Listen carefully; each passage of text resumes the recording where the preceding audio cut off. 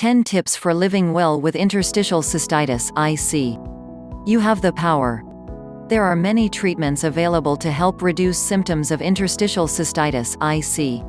But people with IC already have a powerful tool to combat the condition themselves.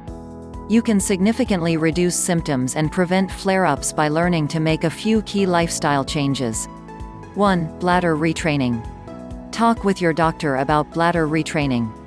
It can be done at home, on your own, and can help establish a more normal urination schedule.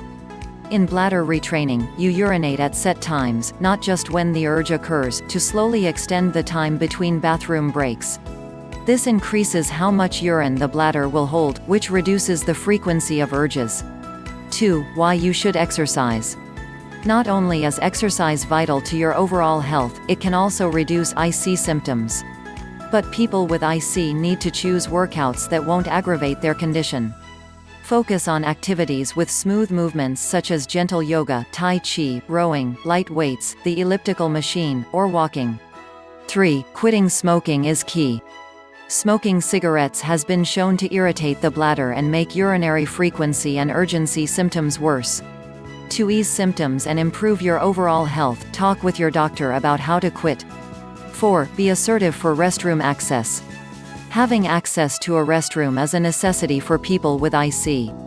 But a public toilet isn't always available.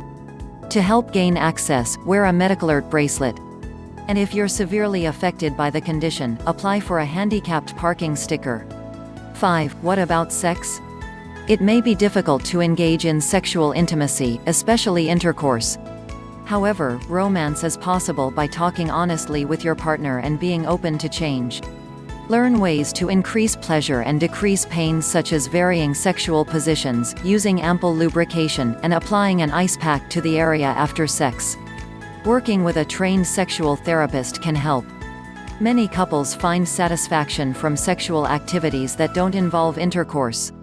6. Stress can make symptoms worse. Although stress doesn't cause IC, it can aggravate symptoms and cause flare-ups.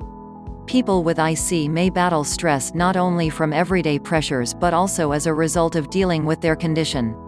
Taking a stress management class, getting a massage, talking with a therapist, and learning relaxation methods such as meditation may help. Exercise is also a great way to reduce stress. 6. Diet can make a difference. Although IC affects every person differently, there are certain foods and drinks that commonly trigger symptoms and flare-ups. Coffee, tea, citrus fruits, and spicy foods are just a few.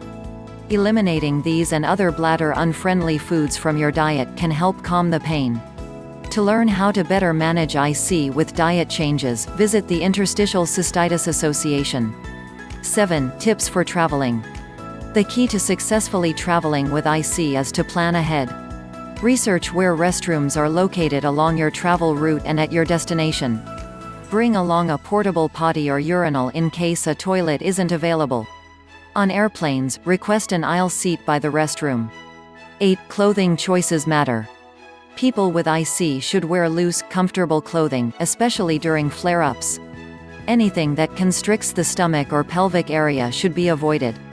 Wear only cotton underwear. Polyester or nylon may be irritating. Underwear should be washed in a very mild detergent and dried without fabric softener. Thanks for watching. Like, comment, share. Please subscribe our channel.